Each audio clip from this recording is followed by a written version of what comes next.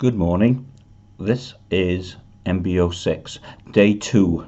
I'm in a travel lodge in Hereford. Day 1, which is the wrap-up, was Thursday the 14th of March 2019. Currently it's coming up to 6:10 in the morning. Anyway, lots of weather.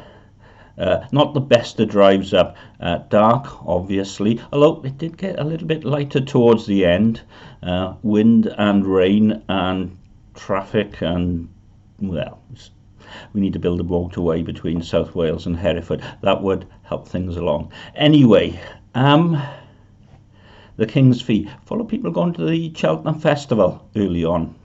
Had a bit of an issue with ordering of chips. Ended up with a huge bowl of chips, and then because it was Curry Thursday, became rather stuffed.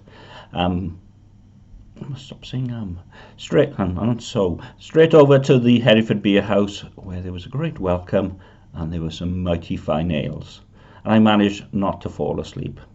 Bit windy overnight. Today's plan is Costa, bacon roll, etc.